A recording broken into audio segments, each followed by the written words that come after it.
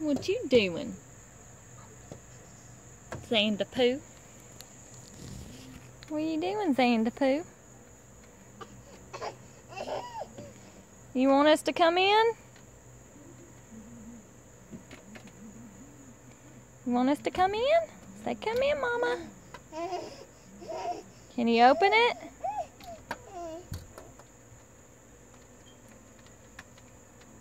Can you get it? Oh, you got it. Oh, what? Uh-oh. Let's go inside so you don't get any splinters on your feet. Oh, give me my drink back. That is not funny. You don't just steal my drink. That's Mommy's drink. That is not funny.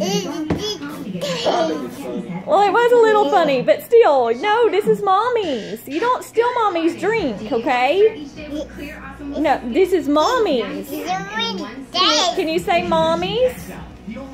Say Mommy's drink. Can you say Mommy's?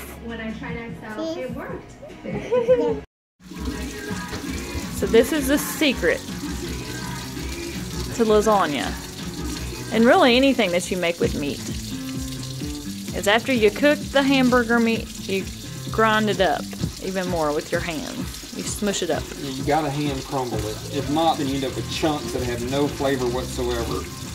Because beef has no flavor. And so your flavor's gotta come from your spices and stuff you add to the entree you're trying to make.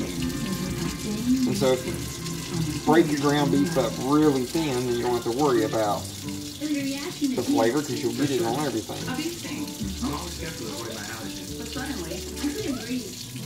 And it smells so good. I love the smell of ground beef when it cooks. One of my favorite smells. Uh-oh. Uh-oh. You always steal the camera with your cuteness. You always steal it. And you got her pencil pouch again. You love her pencil pouch. Alright, so we took our ground beef and we mixed it with 3 cans of Hunt's pasta sauce. And then he's making the filling, which what all have you done? You had an egg. 2 eggs. 2 eggs. 2 eggs and ricotta cheese. 2-ounce thing of ricotta cheese, and then I usually put about 3 cups of mozzarella. And I usually put 1 cup of Parmesan. And he puts the extra cheese in it because I like it. I like a cheesy lasagna. He doesn't like it so much. But the nice compromise is we both like it when we cook it in the power cooker. So if y'all have ever seen the infomercial for this thing and thought about getting it, get it. It is amazing. And well worth it. We use it for several dishes, and one of these is, believe it or not, lasagna. So it's just not your typical lasagna, it's a pot lasagna. But it comes out good. It's all creamy. Does it look like lasagna, but it tastes like lasagna when it's done. Right. It looks like a deep dish lasagna. Like a really, really deep dish lasagna. A deep pot lasagna. But it's still layered and everything, just like a regular lasagna is. But it's just in a stew-looking thing. But anyway. So you mix all that together, and then that's going to be your stuffing in between. We're to the layering effect. You basically take, what did you start with? The sauce first on bottom? Okay. Yeah, you put the sauce on bottom first. Sauce on bottom, then the cream or the noodles? Then a layer of noodles first. Then you put your cream on top of that. Your cheese mix, basically. And then once you put your cheese mix, then you start with another layer of sauce, and then you build from there, going back and forth, back and forth. Awesome. And of course you can do this as a regular lasagna in the oven too. So we just use this cooker because it really infuses the flavors better. And so we decided after we tried it that time that we love it in this thing. So we always cook it in here. Absolutely. So just make sure that when you use your lasagna, you get the oven ready lasagna.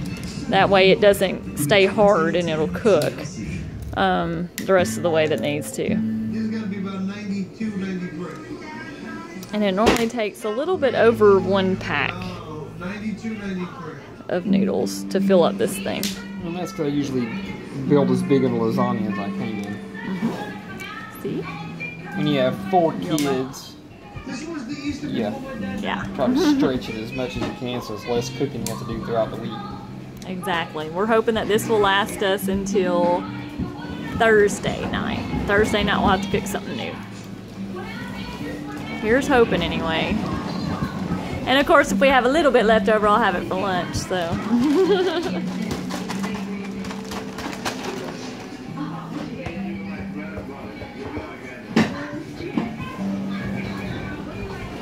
And he likes to put it in the little Ziploc bag and then snip off the end and pipe it, because it just makes it easier to make it even and stuff so it doesn't stick to the noodles and all that stuff. I'm almost out. I'm actually trying to squeeze an extra layer out of it. Ah.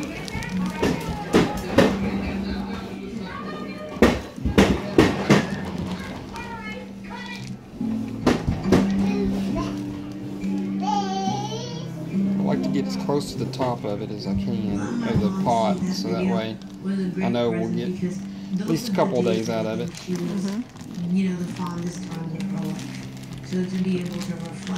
You know me, I just can't wait till it's done. I love this meal. I didn't get much out of this, so I'll probably add some cheese directly with it to make up for it. Because I usually make it a lot thicker than this, but I was running out and I wanted to try to squeeze at least one more layer. Gotcha.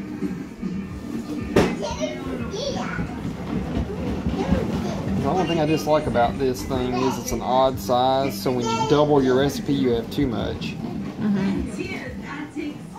When you don't double it, you don't end up with enough to fill it all the way to the top. But at least you're not wasting any. Yeah. That's my thought process, so you didn't want to waste any.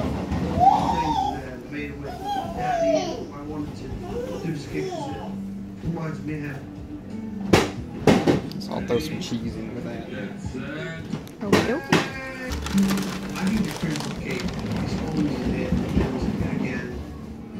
You know, we don't always get together the whole time to film like this, so whenever we do, it's really nice. But there's one final surprise. Well, I just want to have a discussion with everyone. And you know me, I love extra cheese. There's number 3 of each of them. And 6 of the 8 are here. And Parmesan. My Uncle Joey's in heaven, he passed away. There's my Uncle Max, we have my mom, we have my Uncle Vinny. And then you pour some sauce on top. Anna, we have my Uncle Dominic. Uncle Dominic found some research that they're doing in Israel. And one thing about this that's different than the oven when you cook it is the cheese doesn't like get crusty on top, I guess. It doesn't get crusty or pasty. It stays almost liquid. Like a melted cheese, basically. But one thing I did learn is don't make the cheese your top layer like you do in the oven, because then that top part of the cheese gets kind of weird. You make your sauce your last. Yep. Yeah, we did that last time. It turned out really good. Alrighty. Still not all the way to the top like I want it to be. It's pretty close. I'm trying to decide whether I want to open up another can or not. Nah. It'll be alright. We appreciate it. Alright, so we hit cook. And then where's my... I lost my place. Everybody gather around. Cook time. And we want to cook it for... Oh, wait, I don't remember now. That's what I wanted. Stew. Stew. In 35 minutes. Stew for 35 minutes. Okay, so we canceled that. Hit stew. Did the cook time till it got to 35 minutes, and then start. And now it's going, and so in 35 minutes we will have a perfectly cooked lasagna. Ow.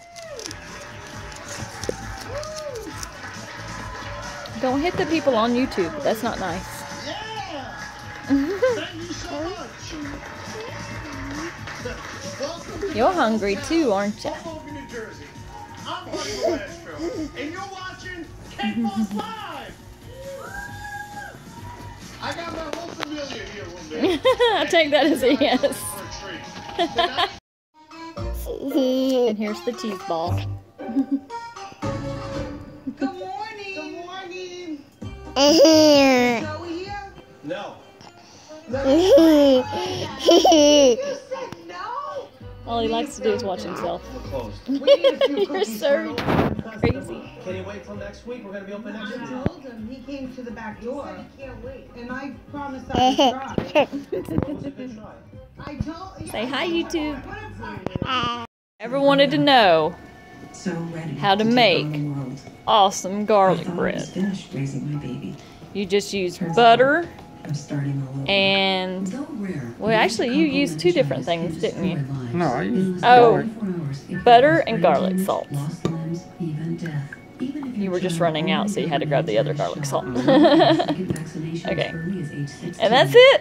You just mix that together and then you rub it on or brush it on to your bread and bake it in the oven.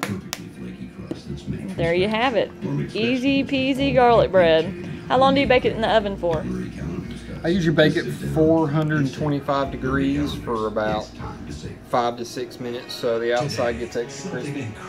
Okay. And there you have it. Threw me off. Alright, so we are done with our pressure cooker lasagna. For those of you who wanted to know what it looked like when it was done, I totally forgot to have the ending of it in my last video, so I'm tagging this on the end this time. So we just put some mozzarella cheese and do we put Parmesan on top too?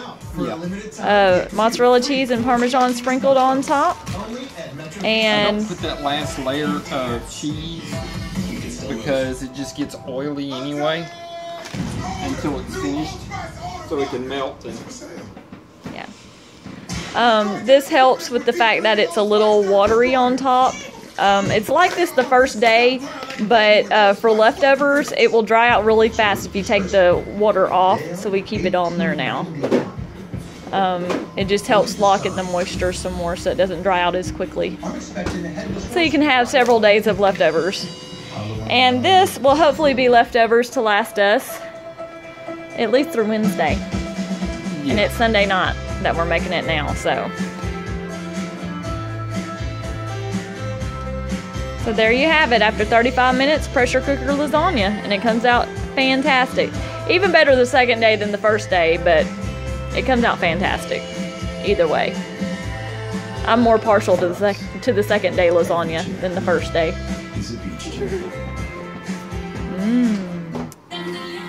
Yummy, yummy. And we're gonna eat. All right, and here it is on the plate. Doesn't look like your traditional lasagna, but it is a pressure cooker lasagna, so that's to be expected. So you got a bunch of the sauce and the cheeses and the noodles all mixed in together. It ends up being very yummy. Include this with a side of some garlic bread and you got a great meal in just 35 minutes.